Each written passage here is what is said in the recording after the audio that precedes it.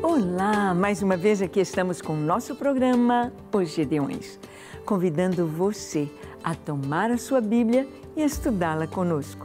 Estamos estudando desde o comecinho da Bíblia, como tudo começou, como Deus criou todas as coisas, como Deus criou o homem, como Deus fez o primeiro casal, onde Deus colocou este primeiro casal, a primeira família, e o projeto de Deus para o ser humano. Mas nós vamos ver como a história se segue. E no programa de hoje conversaremos sobre a primeira tentação.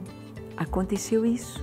No jardim do Éden, no meio de tanta perfeição, houve tentação. Por quê? Para quê? Como assim? Vamos ver? Deixe o seu coração aberto e pronto para ouvir a voz de Deus. Deus vai falar com você. O programa Os Gideões já começou.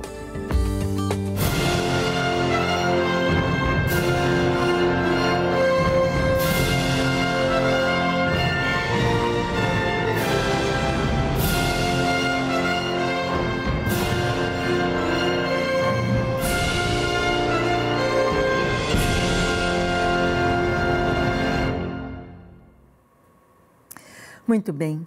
Nós sabemos que, pela palavra de Deus, Deus não criou o mal, Deus criou tudo perfeito.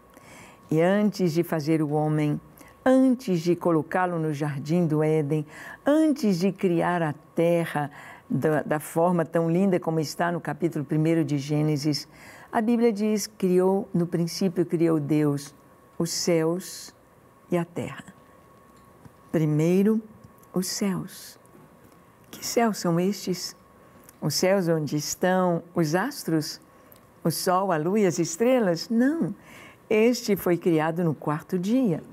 Mas os céus onde está o trono de Deus, os seres angelicais, os seres celestiais, seres tão perfeitos, seres tão lindos, seres tão maravilhosos, os anjos não são como os homens. Nós todos viemos de um homem, Adão. Mas os anjos, cada um deles foi criado individualmente. Cada um deles criado, recebendo um nome, recebendo uma direção, recebendo uma proposta. E Deus criou um ser na hierarquia celestial tão perfeito, tão lindo, dirigindo a música, seria o guardião aqui da terra, e este ser tão maravilhoso, chamado Lúcifer. No coração dele surgiu o orgulho, o pecado. Era tão perfeito, por que não ser adorado? Era tão perfeito, por que não os outros anjos se prostrarem diante dele? E ele pensou, vou fazer o meu trono acima das nuvens. Surgiu o pecado, o mal no seu coração. Uma batalha celestial, ele foi expulso dos céus, recebeu a sua condenação, mas antes de ir para a sua condenação, para o lago de fogo e enxofre, este ser, Satanás, que significa adversário, que significa inimigo, aí está, solto e tentando o homem. E nós vamos ver o que aconteceu no jardim do Éden. Gênesis capítulo 3, nós vamos ler do verso 1 ao 7. Abra sua Bíblia e leia comigo. Diz assim: Mas a serpente, mais sagaz que todos os animais selváticos que o Senhor Deus tinha feito, disse à mulher: É assim que Deus disse, não comereis de toda árvore do jardim? Respondeu-lhe a mulher: Do fruto das árvores do jardim podemos comer, mas do fruto da árvore que está no meio do jardim, disse Deus, dele não comereis, nem tocareis nele, para que não morrais.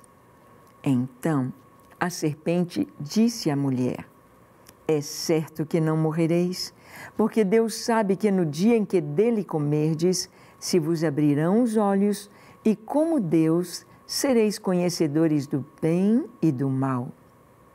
Vendo a mulher que a árvore era boa para se comer, agradável aos olhos e árvore desejável para dar entendimento, tomou-lhe do fruto e comeu, e deu também ao marido, e ele comeu.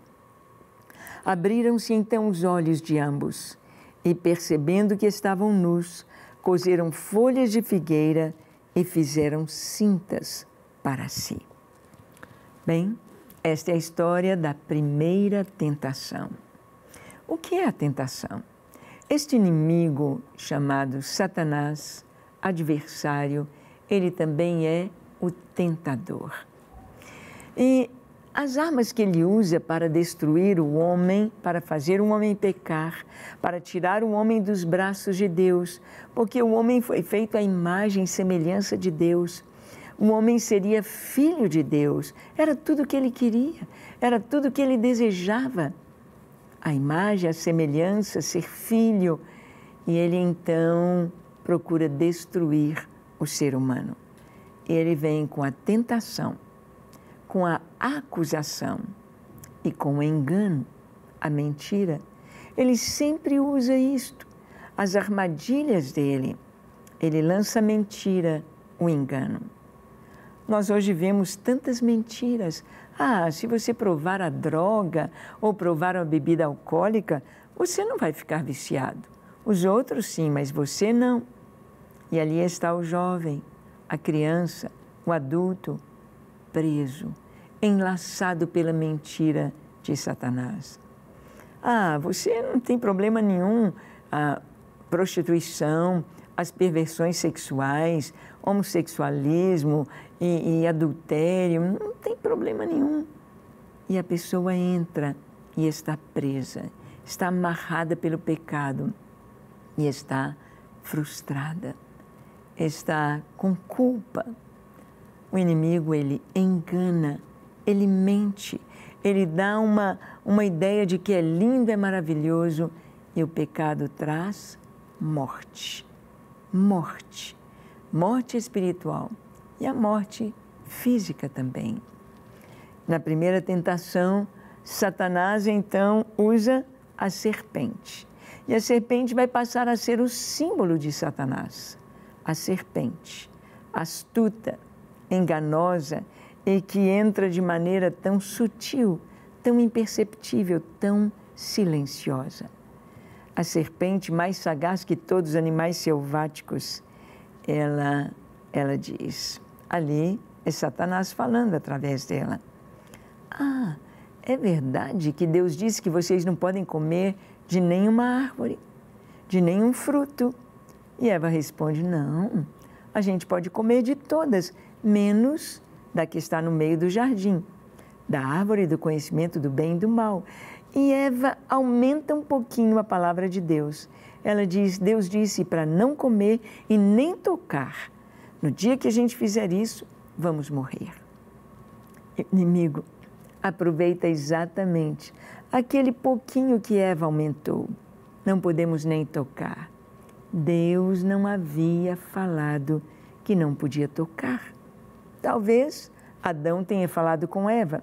Eva, não toque, não chegue perto. Talvez para protegê-la, mas Deus só tinha dito, não pode comer.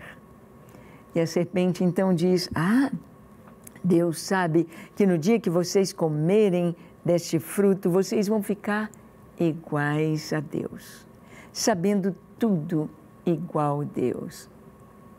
Desde quando? Desde quando nós podemos saber tudo igual a Deus, principalmente com a desobediência? Desde quando? O Criador, o Senhor, o Onipotente, o Onisciente Deus que sabe todas as coisas, desde quando o homem será como Deus? Mentira de Satanás. A tentação. Eva olha a árvore, vê que ela é agradável, vê que o seu fruto deve ser muito precioso e que deve trazer conhecimento. Então, quem sabe, Eva toca no fruto e não aconteceu nada. Ela não morreu. Segura aquele fruto e ela não morreu, não houve nada. Ela arranca aquele fruto e nada aconteceu. Então, quem sabe a serpente tem razão? Se eu comer deste fruto, não aconteceu nada. Toquei, peguei, arranquei. Eu vou comê-lo. e ela come e leva para o marido. E quando eles comem, se abrem os olhos e eles se veem como? Perderam algo tão maravilhoso. Perderam a glória de Deus que estava sobre eles. Perderam aquela luz, aquele brilho que os cobria, que nem precisavam de roupa. Não que Adão e Eva revelassem que Deus é um adepto do nudismo, claro que não. Os céus, os anjos têm roupas, Deus não é adepto do nudismo, mas o homem e a mulher estavam vestidos da glória de Deus, da presença de Deus, do brilho de Deus. Moisés ficou apenas 40 dias e 40 noites na presença do Senhor e ele desceu com seu rosto brilhando. Jesus mostrou um pouquinho da glória de Deus que estava dentro dele e o seu rosto brilhou como o sol, as suas roupas ficaram tão brancas como nenhum lavandeiro da terra as faria ficar tão brancas. E quando Adão e Eva comeram o fruto, a glória se foi. Viram que estavam nus, indefesos, e tentaram fazer aventais de folhas de figueira. É o que eles tinham ali. Vamos pegar essas folhas para se cobrir. Mas continuavam se sentindo nus. Porque o pecado, por mais que a pessoa tente cobrir, o pecado está diante dela, ela pecou, ela fez. E assim, quando Deus veio, eles reconheceram: caímos, falhamos, estamos indefesos, precisamos do perdão de Deus. Deus é tão maravilhoso que o nosso pecado só encontra perdão no sangue do Cordeiro. Jesus teve de dar a sua vida por nós, para que nós fôssemos cobertos com a sua pele, com a sua justiça, com a sua roupa, com a sua capa, com Ele mesmo. Você já recebeu o perdão de Deus?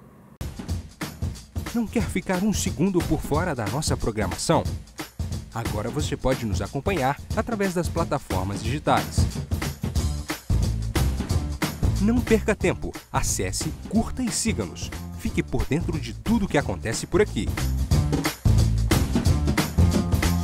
Rede Super, inspirando você.